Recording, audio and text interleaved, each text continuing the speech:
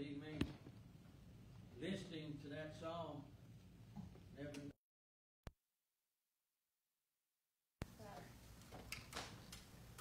I know it cost Jesus his life. I was watching a program the other day on TV. Got some guys that were in the military and they were about to give their life for what they believe in. And they had been fighting and they began to talk and they said, you know, we do this, we're not coming back. That I know. And I was looking at that and I'm thinking they're going to give their life for something they believe in. And it made me think a little bit about Jesus. Because Jesus gave his life for something he believed in. And it made me wonder, he gave his life for me because he believed in me. And if he believed in me that much to die for me, how sad is it that I fall short every day? He believes in me. He believes I can be better than what I am. He believes that I can be worthy to obtain all of heaven. He believes in me. Christ believes in you today. Now, if he believes in you, he trusted, he put his all on the cross for you. Amen. That's right. Amen. He did. To me, that is absolutely awesome. He believed in me. There's not a lot of people in this world through the years that have believed in me. That believed I would ever amount to anything, I could ever do anything, I'd ever be able to obtain anything in this world. A lot of people just to start with, you grew up in Cabbagetown and nobody comes out of Cabbagetown ever amounts to anything, then I'm going to make nothing out of yourself. But Christ believes in you no matter where you come from, no matter where you've been, no matter what you're going through. He believes in you. Amen. And he believed in you so much that he was willing to give his life for you. So this morning, before I get started, I'm going to ask you, do you have anything you want to say for Jesus today? Miss Christy. Zach was outside cleaning his car Friday night. He lost the key to his car somewhere out in the yard. So we're out there in the dark searching all over. We looked for like 30 minutes with a flashlight. And I was like, you know what? Lord, help me please find this key. And when I turned around, the key was laying right where we had it. And I was like, well, we should have did that in the first place. And I think that we think that some things are really small and that we should take everything to Jesus. And sometimes we forget that even if it's small, he's still there and he'll help us with everything. And I say, thank you for that. Amen. Amen. Lord. Amen. Good day. We'll never know and never understand how much it cost Jesus to do that. But I know how much it cost me. Absolutely nothing. Nothing. Amen. It was free. Amen. He paid the price. He paid the whole cost himself, Yes. 100% for me, Amen. for you, for all of us. Yeah. Wow. Amen. Hallelujah. Thank you, Lord. Pastor, I want to get up and say that I love the Lord. The Holy Spirit has been waking me up like 2 and 3 and 4 o'clock in the morning, and it's been like constant. It's just crazy. But this morning I got up and I was reading in Luke 10 about authority, and I've been asking the Lord to take the diabetes from me, and He made it clear that He said, I did this on the cross all those years ago. This is the problem with discipline and eating. This is all this is about. And He knows that if I did not have an accountability with a little meter, that I would go around eating cinnamon rolls and pancakes all day long. I did. I would have that. I have that addiction to those two things. And but He made it clear, I've already done this. This is a problem with you. This is a problem with your addiction to these two things, and you just want my permission to eat this, and it's harmful.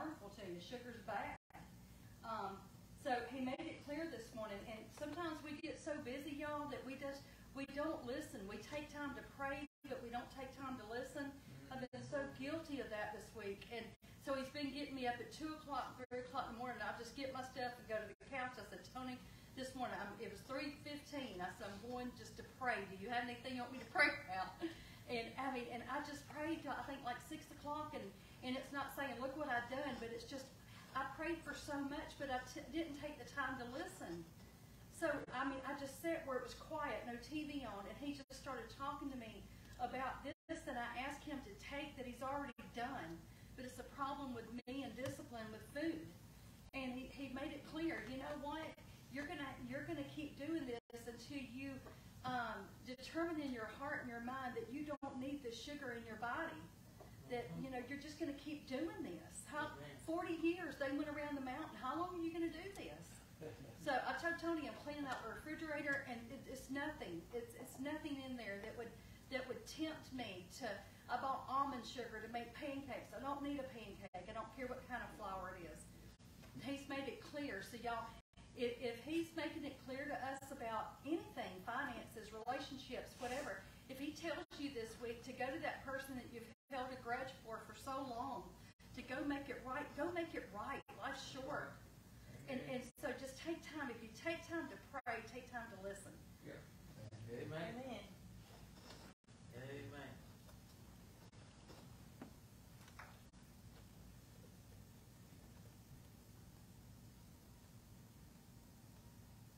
Bless him, Lord.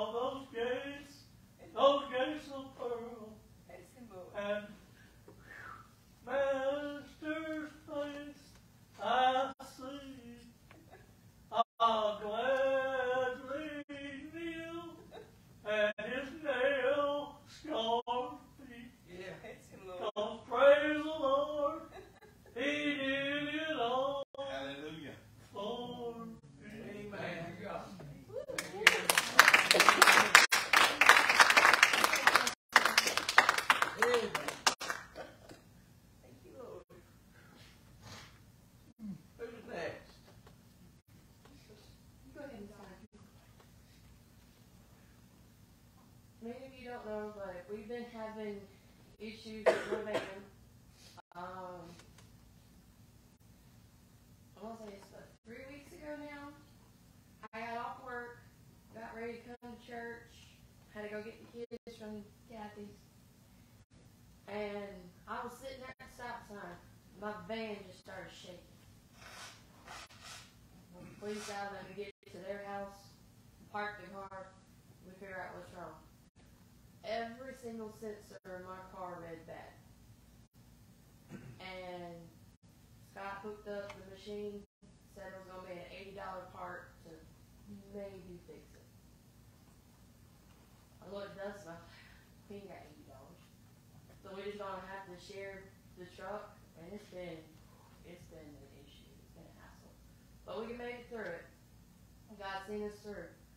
We had to get up. There was times that each one of us got left stranded when he had to have the truck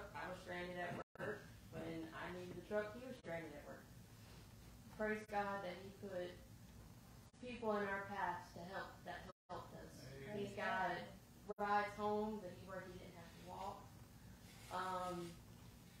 And then we had planned for this past Friday that we were going to pay $80 to get the park. After we had paid all of our bills, I told us, well, like, we just going to have to wait till next week when we don't owe that much. We didn't have the extra $80 to spare. We prayed. We praised God. Robbie went to get a part for his vehicle, and he bought it for me. Oh. And my car now doesn't shake. I'm still kind of scared to drive it long distances, but praise God that God does put people in our lives that helps us when they don't have to. Amen. Amen. Praise God. Amen. Thank the Lord for loving me, giving me peace and happiness. Yes. I just don't know what I'd do if I didn't have the Lord. Because I'm so thankful He loves me. Yeah. Amen. Amen. See, I say I love the Lord, and I have a lot to be thankful for, but most of all, I thank Him for saving my soul, Yes. and I just ask the church to pray for me. Amen.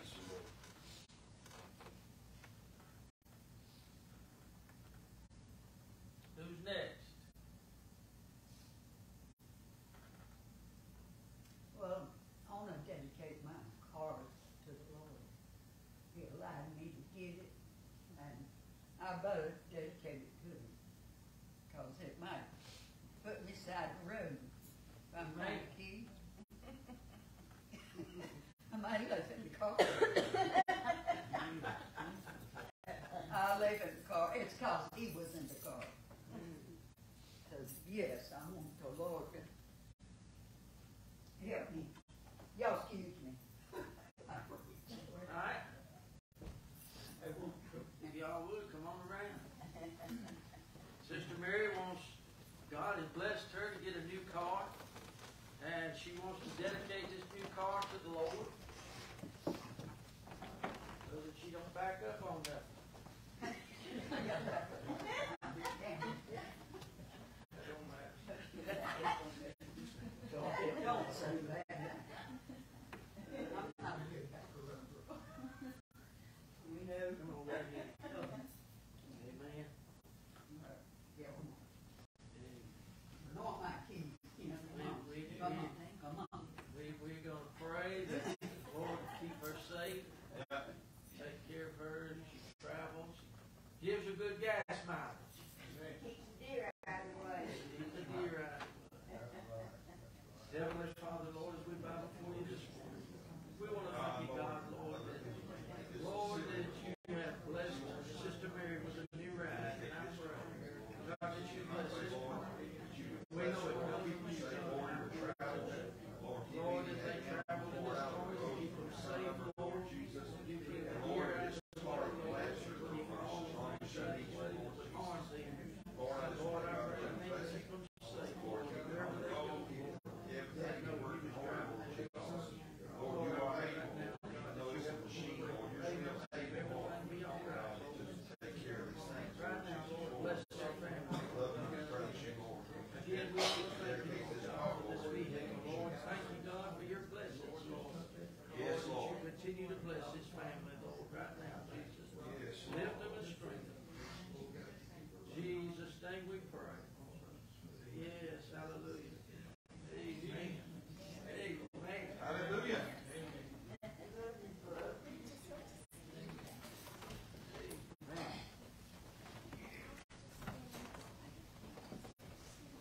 I love to see God blessing people like that. Amen. Amen. Who's next? Jesus has been good to you this week? He woke me up this morning. Amen. I just want to say I love him. Thank God he loves me. Thank him for all his blessings he bestows upon me and Dave. And thank him for just watching over us and keeping us safe and well. And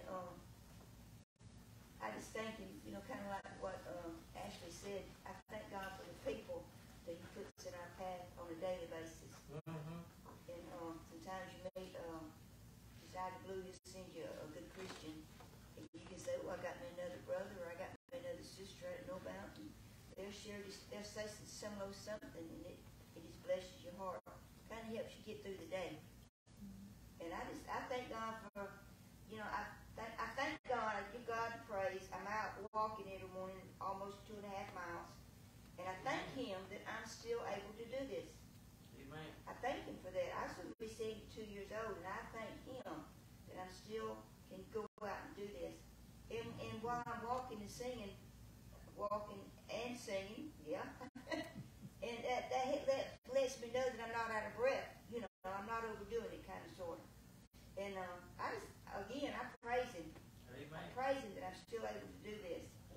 So y'all just always pray for me and Dave, and got a lot of lost loved ones that need to know that they need Jesus in their lives.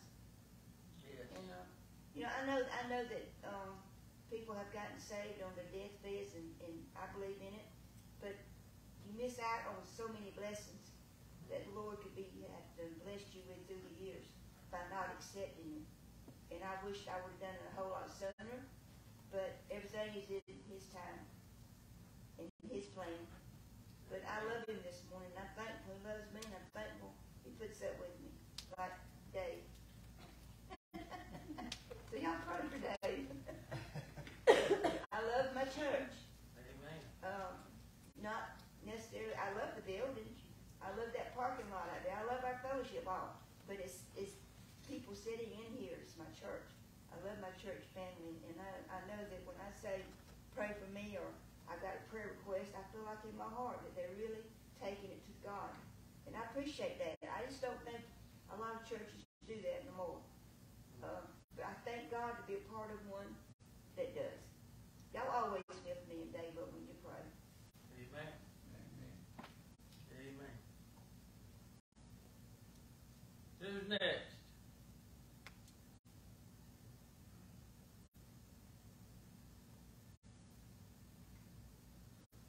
All right.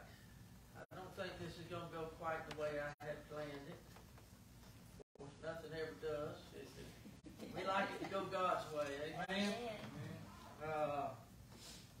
I'm going to read some verses from Daniel, and then I'm going to talk to you for just a few minutes about some things here.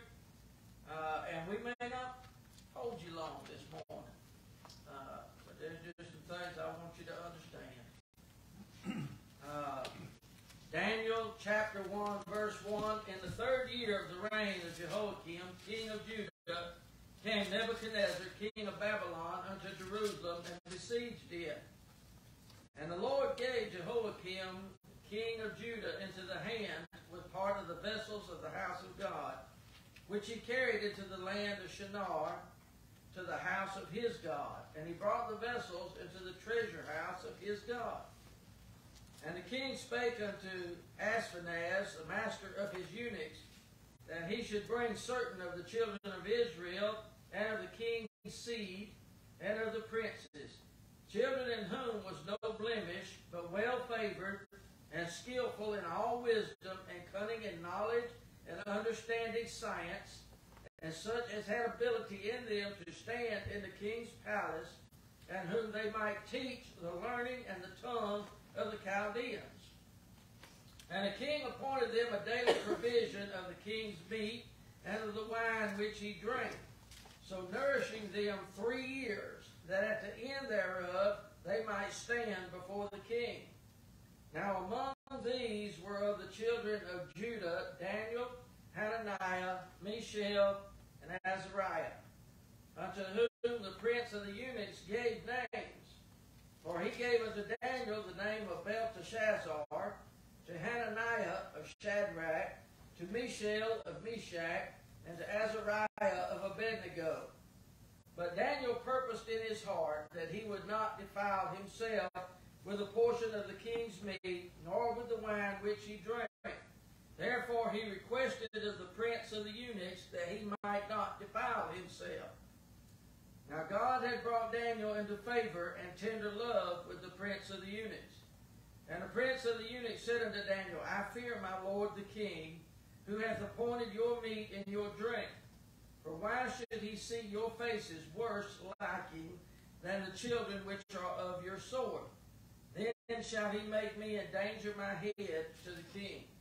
Then said Daniel to Melzar, whom the prince of the eunuchs has set over Daniel, Hananiah, Mishael, and Azariah, prove thy servants. I beseech thee 10 days, and let them give us pulse to eat and water to drink.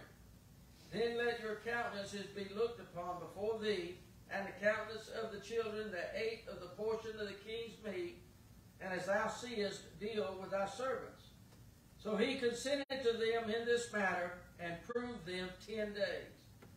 And at the end of 10 days their countenances appeared fairer and fatter in flesh than all the children which did eat the portion of the king's meat. Thus Melzar took away the portion of their meat and the wine that they should drink, and gave them pulse. As for these 4 children, God gave them knowledge and skill in all learning and wisdom, and Daniel had understanding in all visions and dreams. Amen?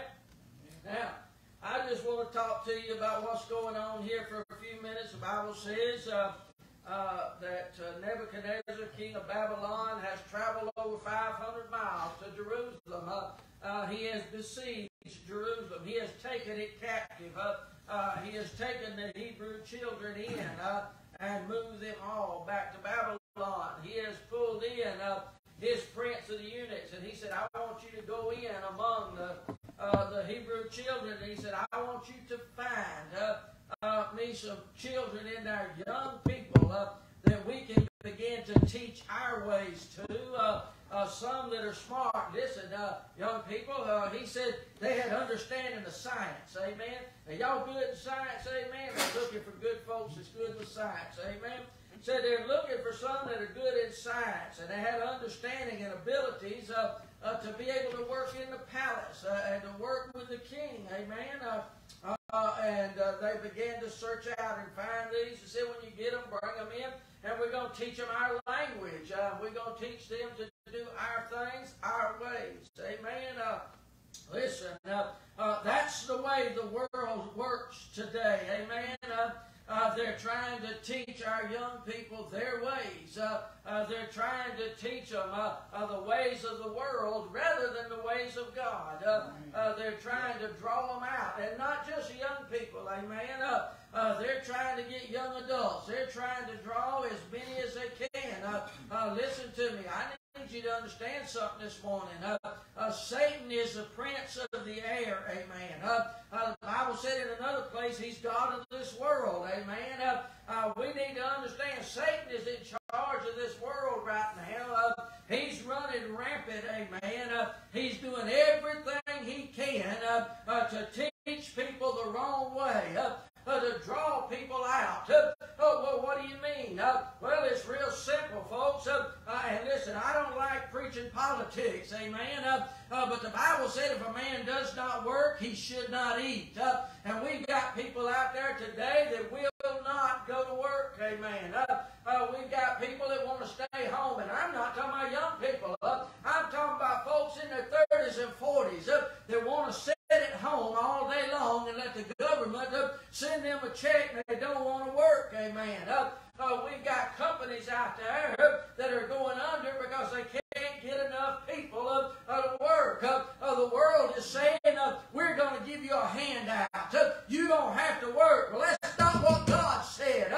The Bible said in Genesis, God told Adam, by the sweat of your brow, you're going to work if you're going to eat, amen. He had to work. He had to tend the garden. He had to plow. He had to plant. He had to grow it. And he had to reap it. If he wanted to eat, feed his family, he had to learn to do these things. And then God tells us in the New Testament, if a man does not work, he should not eat. It also says, if a man does not provide for his family, he's worse than a heathen and an infidel, amen. Let me tell you something. God has set down his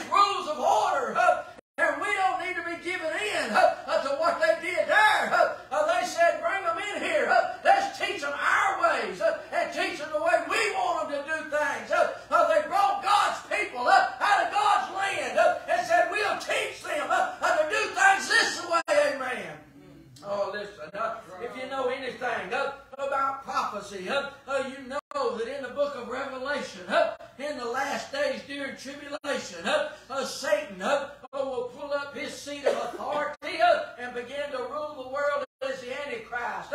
And for the first 3.5 years of the tribulation, he'll rule from Babylon. You need to understand, Babylon has a place in history and in prophecy. It's a place of Satan. It's a place where God tries to draw his children and begin to flood them with the things of the world, amen. And they were, drawn to Babylon. And now the king said, now let's teach them what we want them to know. Not what God will have for them, but what we want them to know. The world is trying to draw us away from what God is telling us we need, amen.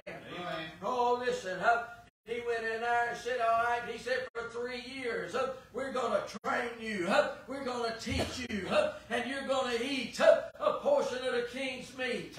You're going to drink the king's wine, because this was supposed to be the best in the land. If it come from the king, it's supposed to be the best. We're going to give you the very best to eat, the very best to drink, the very best to be clothed in. Ain't that what Satan does today? He tries to draw you out of the church. He tries to draw you out in the world by offering you all the big things out there, the fame, the fortune, the glory, all the things of the world. Amen. But let me tell you something. You need to understand this. The things of this world are temporary. They will pass away. The Bible said the heaven and the earth will burn up and the elements thereof. And God will make a new heaven and a new earth. One that has no sin in it, has no problem in it, has not been cursed. And you and I can inhabit that. Amen. Oh, listen. I'm not looking for the things that are temporary. I'm looking for the eternal this morning. Amen. I'm looking for the things that are going to last. Oh, but the Bible said he got in there and he began, listen, to change their names. I want you to understand something today. Everything God has, the devil has a counterfeit to it. Amen. The Bible said that in the last days God's going to give us a new name. Listen, one wrote down in heaven that nobody knows. Here, we see the old devil slipping in and giving him a new name. Amen. I'm here to tell you, you need to be careful because Satan has a counterfeit to everything God's got. Amen. Bless him, Lord. You got God and you got Satan. And you got Christ, and you got the Antichrist. And you got the Holy Spirit, and you got the false prophet. Amen? Everything God has, Satan's got a counterfeit to it. God's got his angels, and the devil's got his. Amen? God's got the beast around the throne, and there are demons filling the bottomless pit, waiting to be turned loose on this world. I'm telling you, the devil's got a counterfeit to everything God's got. When God's got all of these blessings coming down, I'm here to tell you, the devil's got false blessings. He'll try to lure you out with and draw you away from God with them. Amen. You need to be careful when things begin to happen. That's why the Bible said, try the spirits to see whether they're of God or not. Because the Bible said in Corinthians that the devil has ministers of light. Amen. They'll come down and begin to preach and teach and pervert the powers of God and the Word of God to draw us away. Because the Bible said in Thessalonians that the Antichrist would go out and deceive, listen, the very elect of God. That's those saved. He's trying to deceive and draw us away. He has a counterfeit to everything God's got. Amen. Come on, bless him, Lord. Preach it now. Bless him, Jesus. God said, I'm going to give him a new name and write it in heaven. Yep. And here we see the old devil's giving them new names. Now, it's funny.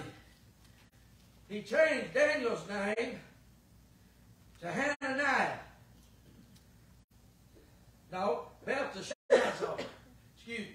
Changed it to Belteshazzar. But when you read through the rest of the book, he's never called that. He's always called called Daniel. When a king needs something, he says, send for Daniel. Get Daniel. You know why? Because when you're a man and a child of God, listen to me, the people know who you are. Yeah. Amen. They'll know there's a difference about you. Amen. Yes.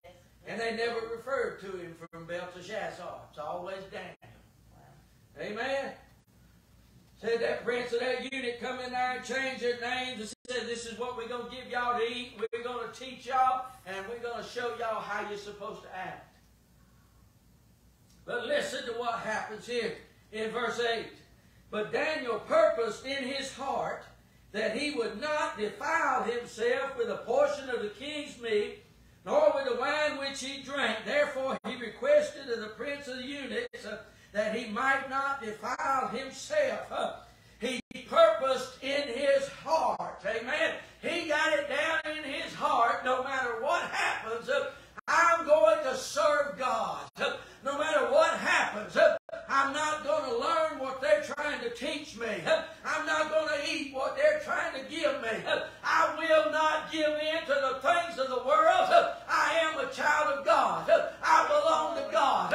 And I have purposed inside. I'm not going to do the things of the world and give in to the flesh. Bless him, Lord. He told the prince of the eunuchs, he said, listen, don't you bring that stuff to us. We're not going to eat it. Me and those Shadrach, Meshach, and Abednego, we're not going to eat that stuff.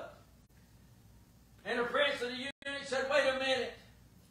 If y'all don't eat this, and y'all begin to look sickly, then the king's going to come in here and he's going to cut my head off. Because everybody else is eating his meat, drinking his wine, and they're looking fleshly. I mean, their pink cheeks, all looking good. They look like they're gaining weight and they're doing fine. And here y'all sitting there getting skinny, you're losing weight, you're looking sickly, and he's going to take it out on me. Daniel said, I tell you what. He said, let us eat what we're going to eat. You feed the rest of them just 10 days. And you come back and look at us, and we'll go from there. Just prove God. Prove what God will do. Try the Spirit. See whether they're God. God said in Malachi, prove me and see if I won't open a window of heaven and pour you out a blessing you can't contain. He said, prove me, amen. I'm here to tell you God is large and in charge and on the throne. You need something today. You prove God. God has stood every test of time. He's never failed a test. If you can get better than A+, God gets it, amen. He's passed every test that's ever been put before him. Prove God today. I challenge you. I don't care what's going on in your life. Prove God today, amen. Amen. Prove Him. Because He's never failed me.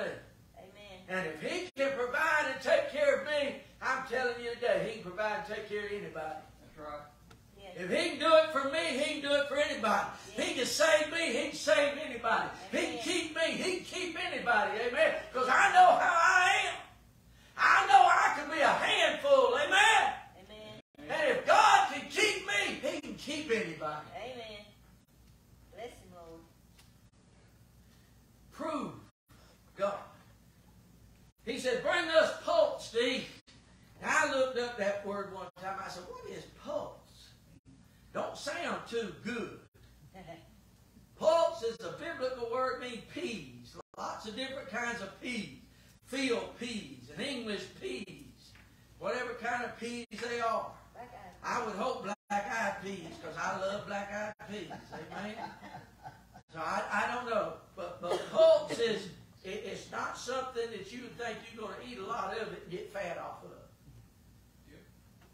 And they brought pulse in for them to eat. For 10 days, that's what they had, pulse and water. And the Bible said after the 10 days, when he come back in and looked, all the rest of them that was eating the king's meat looked sickly, and Daniel and Meshach and Abednego looked fat, plump, and looked like they were doing great. Amen? What do you say? I'm saying if you'll purpose in your heart to do what God wants you to do, God will take care of you. God will fatten you up. God will make you where you're able to serve Him.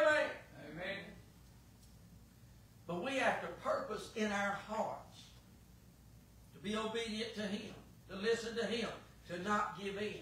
We have to purpose within ourselves. Amen? Have we purposed in our hearts, amen, to be obedient to the Lord? Folks, this is a choice you and I have to make. Daniel had to make this, and listen to me. Daniel, Meshach, Shadrach, Abednego, these were boys that were 16, 17, 18, 19-year-olds. These were young boys. Young boys. They wasn't old and mature like we are, Brother Tommy. That's right. Amen. Don't ask nobody else in the congregation. They don't think we're mature. Okay? Just me, this is me and you. We're mature. Amen. It's okay if we like Dave and Buster's and playing video games. We're mature. Amen. It's okay. We're talking about young people because let me tell you something.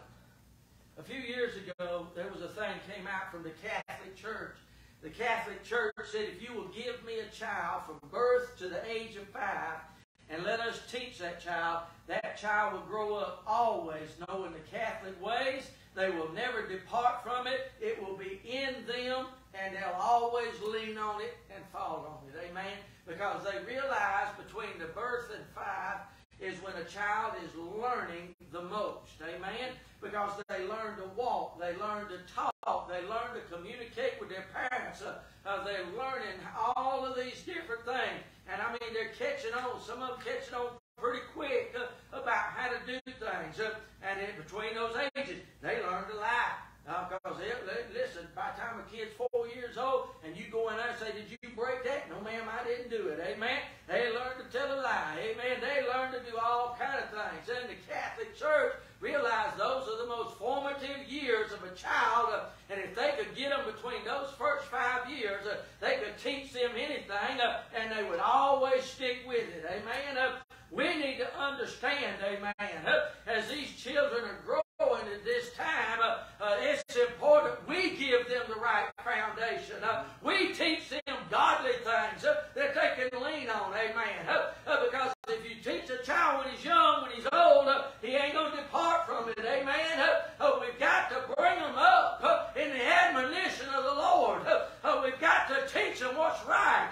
Now we're looking at 4 teenagers that the world's trying to turn away from God. And Daniel said, wait a minute, my God's better than this. Prove Him. Let us just eat pulse. Let us just drink the water. And we'll go from there. And God fattened them up. And God took care of them. And it wasn't because of what they ate. It was because of the relationship in their heart with Him. Because Daniel purposed in his heart not to mess with the things of the world. If you and I will purpose in our heart to turn loose of the world, grab a hold of God, God will bless us. God will provide for us. And God will take care of us. But it begins in our hearts. Amen. Amen. Yes. Bless Him, Lord. That's our problem. We can't keep our heart here with God. We keep looking at this stuff. Can you imagine what it was like? He come in there. Here's you a plate full of pulse. Go on and eat. Get you a drink of water to go with it. And then he come over here. Here's you a T-bone. You gonna sit and look, you gonna eat. Look, that's your plate. That's his plate. And that, yeah. What do you think? What do you think? You don't think the devil wasn't doing that to Daniel? Yeah. When Daniel looked at this and he looked at that, you don't think the devil don't paint a picture like that when you're trying to stand firm for God and the devil's painting gorgeous pictures out there in the world trying to draw you away? Here's a teenage boy, amen, probably ain't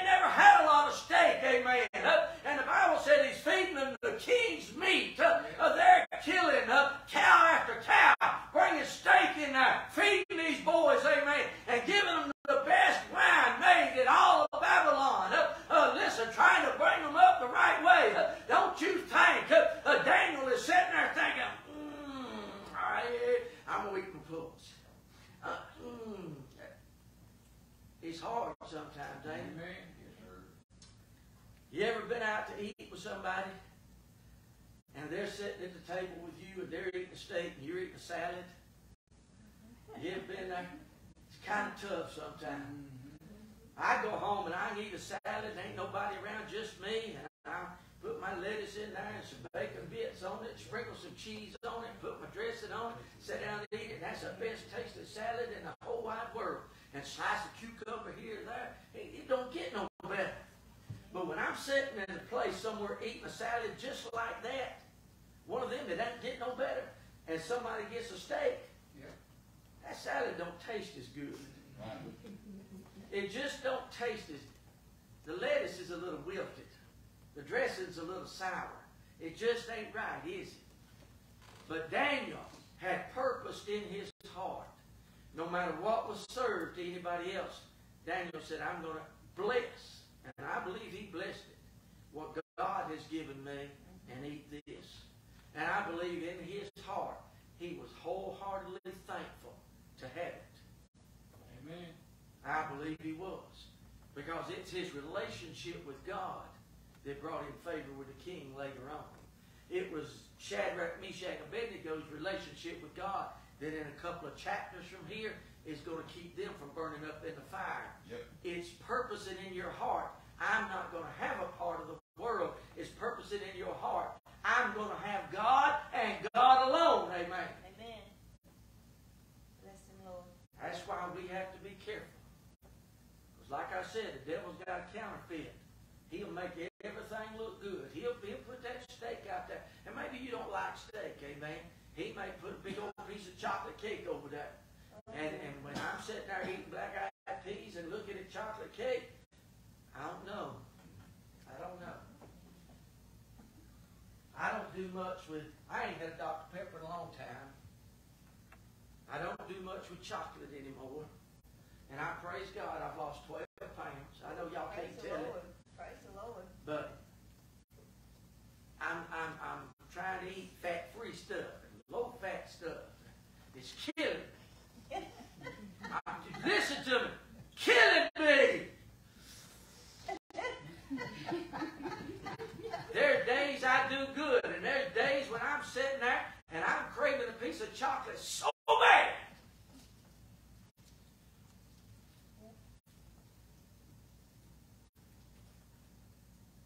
But you have to purpose in your heart. This is what I need to do. This is what's best.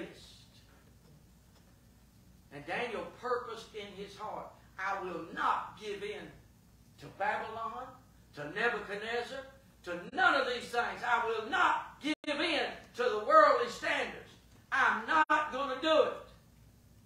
He said, I have a relationship with my God, and that's more important than anything else. And after them boys was thrown in the fire, I don't know where Daniel was. Because sometimes I wonder, why wasn't Daniel thrown in the fire? He's around there somewhere. But he might have been somewhere else in Babylon and didn't get caught. Because I'm going to tell you, I'm sure he didn't bow either. But then we get another chapter over, and the old king has had a dream about a big statue. And can't none of his counselors and soothsayers and all them astrologers tell him anything about it. But he called Daniel. And Daniel come in and Daniel prayed about it. And Daniel told him the vision of the dream. The interpretation of what God showed him. You know why? Because Daniel purposed in his heart, I'm not doing the worldly stuff. I'm doing the godly stuff. And because of that, God moved him up with favor with the king. And when the king needed something, he called Daniel. Called Daniel. Daniel will talk to his God and his God. Listen, this is what he said. His God is God. Amen. You and I need to purpose in our hearts. We need to learn that verse 8. Daniel purposed in his heart not to eat the things of the world. We need a purpose in our hearts. We're not, and when I'm not talking about eating cake and stuff like that, I'm talking about the things out there the devil's trying to feed you on a daily basis. Mm-hmm. Whether it's culture, politics, emotional stuff, mental stuff, all of these things that the devil's trying to feed us today. We need a purpose in our heart. We're not going to eat that. We're going to eat godly stuff. What is godly stuff? Biblical. That is the bread of life. Amen. That is the water of life. Amen. Well, there's my water, there's my bread, that's all I need. Amen. Give us this day our daily bread. Daily bread. Yep. That means reading the Bible daily. How many of y'all do that? Rhetorical. Don't embarrass yourself. Don't throw you. Y'all said, some of y'all sitting there thinking, now he's just getting personal. Yes, I am. Listen, Lord. When Jesus taught them how to pray, in Matthew chapter 6, he said, give us this day our daily bread. Daily bread. And then he went on and said, I am the bread of life. I need my daily dose of Jesus. How do you get a daily dose of Jesus? Sit down and open that book. That book is Jesus. Amen. In the beginning was the Word. The Word was with God, and the Word was God. Jump down to verse 14. And the Word was made flesh and dwelt among us. That's Jesus. Amen.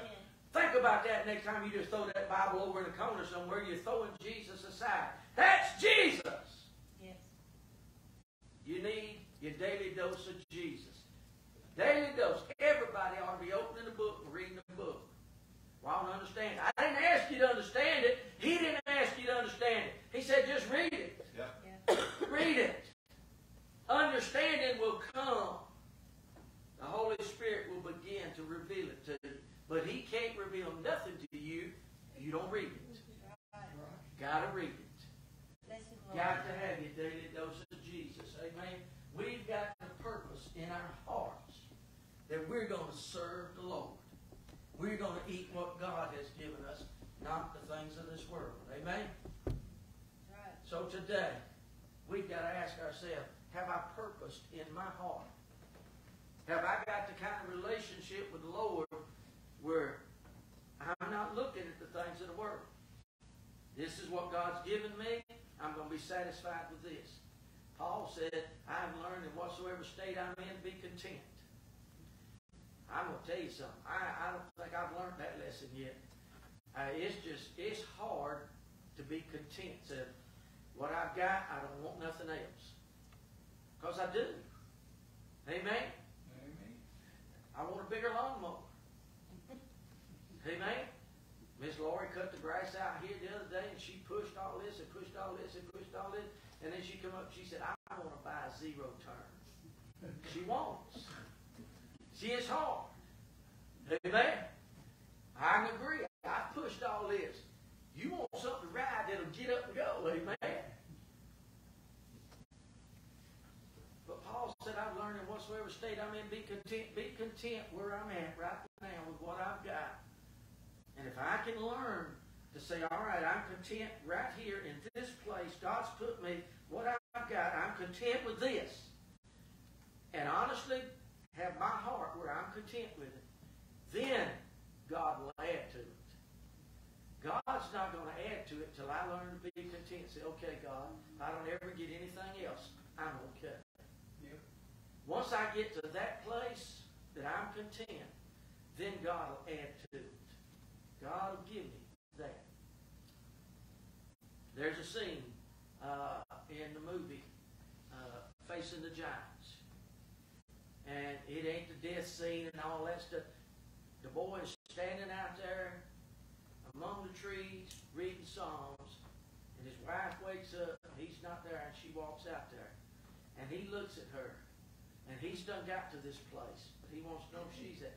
He said, if God never gives us any children, will you still love Him?